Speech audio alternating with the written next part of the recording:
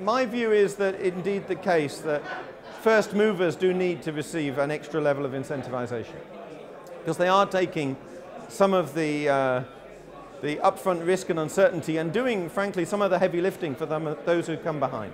But I think that if we were to roll out a very large nuclear program at those kind of prices, there would be a very significant impact on electricity affordability going forward. So my view is that one should not generalize from that first single project observing a price of £92.50. I don't think that will be typical, personally, of the nuclear renaissance to come. When we look at the global picture, where does the UK stand in terms of nuclear? Well, I think that the UK is receptive to inward investment, finance and technology to help deliver our energy future, to keep our lights on in Britain. Simultaneously, we are blessed, and I'm here as guest of the Institution of Engineering and Technology.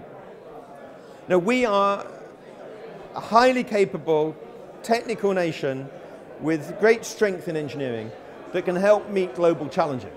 So we are able to export our knowledge and experience in delivering this globalized nuclear renaissance that I referred to earlier.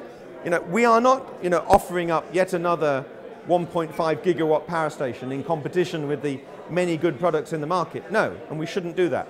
But we are able to contribute a whole range of engineering services.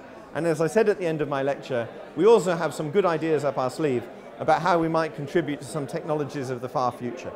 So we are part of this global future.